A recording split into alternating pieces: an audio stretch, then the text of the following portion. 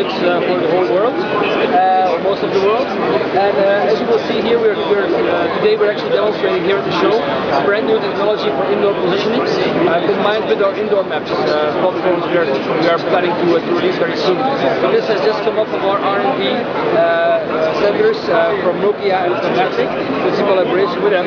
And as you will see, we're actually, if you are zooming in here on our map, you see our regular street map as you've seen it before. And as you are getting closer and closer, you actually are zooming in onto the exhibition hall, the exhibition fair, the Mobile Congress. You get closer and closer, and you actually get to the Navteq booth. So you see actually the detail of the booth here. So as you can see, these are the little kiosks, and the little dots on here, these are actually the phones we have here. I believe I'm the green dot. Just to interrupt you there, sorry. How do you get the positioning? Is it just GPS? I'm just going to show you. Okay, and I'm just going to explain to you how it actually works. So these positions, they are actually based on or created from a new technology which is called high accuracy indoor positioning. It's come from the NRC, Nokia Research Center, and basically how it works at the moment is very simple. We have these little tags on here which use technology which is similar to Bluetooth Low Energy, which is a slightly modified firmware, and this sends out a signal which is captured by the white discs you see over there to the ceiling, on our ceiling, our booth. 1, 2, 3. We have put up 3 just to be sure to make it work, but actually with 1 we could have covered the entire booth. So it's not triangulation? It's not triangulation, right? It's a new type of technology which has been developed. We have a very high accuracy with this. So currently the way this is working is that the tag itself, it is fixed to the phone, right?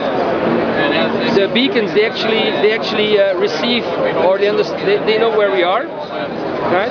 So the beacons, they actually know where we are. They calculate our position. They give it to the server there. That's the only thing that happens, and so on there you actually get positions. One of the very nice features or use cases we are seeing here is the following. So we've done a little bit of an example. Now, don't be fooled by the user interface. It's just like prototyping and showing. So here we're moving in very close. Just to show you the precision. So here you get automatically, as you're getting close to an environment, or to this is not near-field communication. This is just based on location. You get this little ads which is popped up, right? So this is based around a geofence or a region which has been delineated on the map. If you get into vicinity or within that vicinity, automatically that information is sent to you to your mobile phone. Okay? So this enables a lot of use cases. We are thinking about mobile advertising or location, hyper-local content or micro-local content that can be delivered. For instance, in a grocery store, you could have like shelf-level type of ads being served onto consumers. The other use case we see, of course, is one which is a little bit more down to earth, which is to do with emergency services. So imagine that there is an emergency intervention needs to happen because there is a fire here on the booth, right here. You can actually have the firemen or policemen be guided from wherever they are, and get exactly where they need to get to. So they know that the closest entrance is, for instance, here. So they get into here, and then they can easily calculate from this position, so from here to here. An immediate calculation of where someone is. I was speaking to your colleague Jocelyn, and she showed me the national guidance, the new system that you've been developing. It's quite labor intensive. You need to drive through all the cities and capture the images. Now for internal imagery, I mean interior navigation, should be even more difficult. I mean segways. Probably. What did you use for this particular case, for this pavilion? For this pavilion? Oh, we have I mean, this is just a demonstration. We haven't really put it into any you know, commercial application. What? Not automated. What do you mean automated? In terms of creation? Oh, this is just the event app which we put in one of our formats. Oh, I see. Right. So it's just a basic platform that we have used. So we, you know, you're absolutely right. You could indeed evolve this into maybe indoor natural guidance application, whereby you could say, you know, at the Docomo, move, turn left, and then go 20 meters to the right. You know, that's perfectly doable.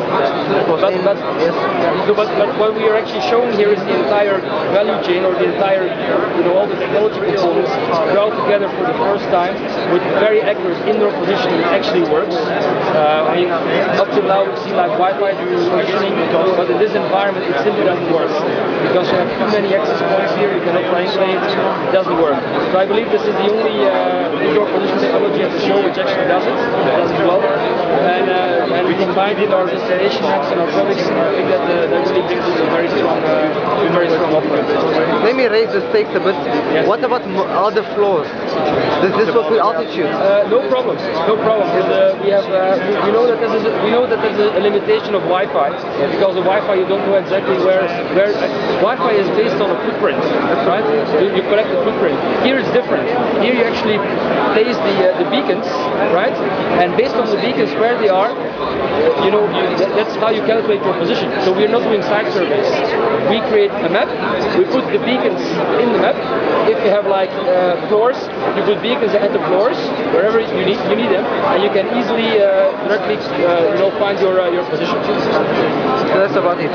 Do you have covered the other pavilion with other floors? No. We haven't done it. We just did this. That would be interesting to see. Well, we wanted one of the issues we have with is that we need to one of the challenges we have.